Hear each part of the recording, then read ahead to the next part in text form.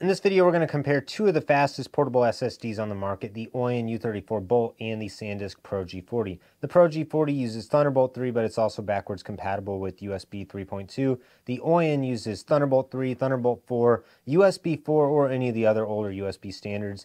This drive is going to be a little bit faster in the real world as well. I was getting speeds about 2,900 megabytes a second on the write and 2,700 on the read.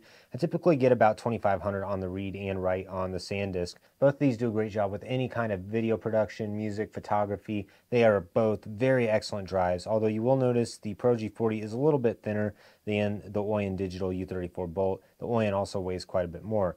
The Oyen is available in 4 and 8 terabyte models, which is crazy to get an 8 terabyte SSD that's so fast. The SanDisk is only available in 1, 2, and 4 terabyte models. Both of these do give you a generous warranty. The SanDisk has a 5-year warranty and the U34 has a 3-year warranty. The SanDisk comes with a Thunderbolt 3 cable and the Oyen comes with a USB 4 cable. So which of these should you get? If you want a smaller file size, then get the SanDisk because this one's going to give you the ability to get those smaller capacities. But for most people, I would recommend going ahead and getting the U34 Bolt because the USB 4 capability is going to make it more backwards compatible with any phone, tablet, or computer. And this thing is just a little bit faster than the SanDisk. So I love the Oyen U34 Bolt.